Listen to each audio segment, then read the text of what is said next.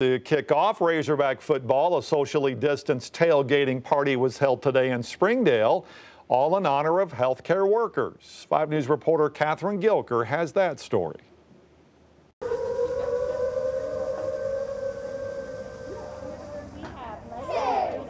The Razorback Spirit Squad was at Springdale Highlands Oncology Group to help create a game day experience. Circle of Life hosted the social distance tailgate during lunch Friday.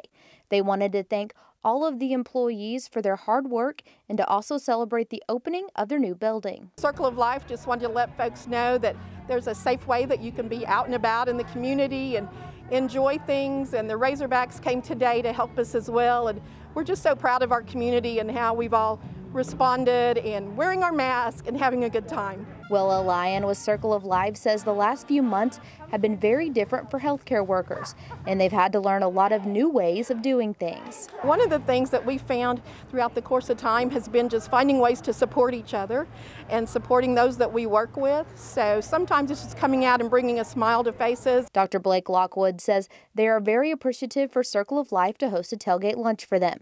He says the nonprofit is a big part of their cancer patients' care. A lot of our patients will end up using their service, need their services at some point in time, and it's very important for them to have those services for our patients. At the end of August, Highlands Oncology opened their new office just off I-49 in Springdale.